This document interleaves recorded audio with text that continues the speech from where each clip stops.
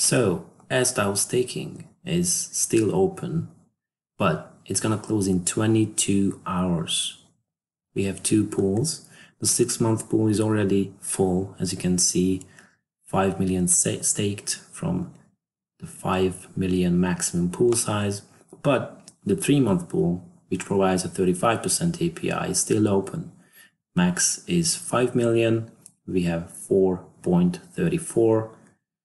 So you have 22 hours to stake, to deposit into this contract. Now, if it doesn't get full, the APY will go up. I believe that it's going to be very close, but maybe not full.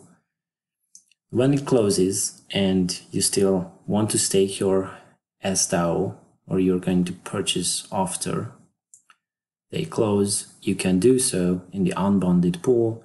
You can deposit and withdraw anytime you want.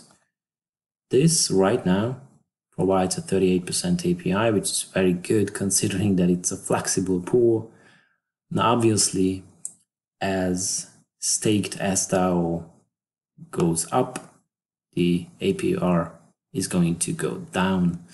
But for now, this is very good. Even later, it's going to be very good. I mean, even at 10 or 20, it will be very good, but I doubt it's gonna go under 20 for a very, very long time.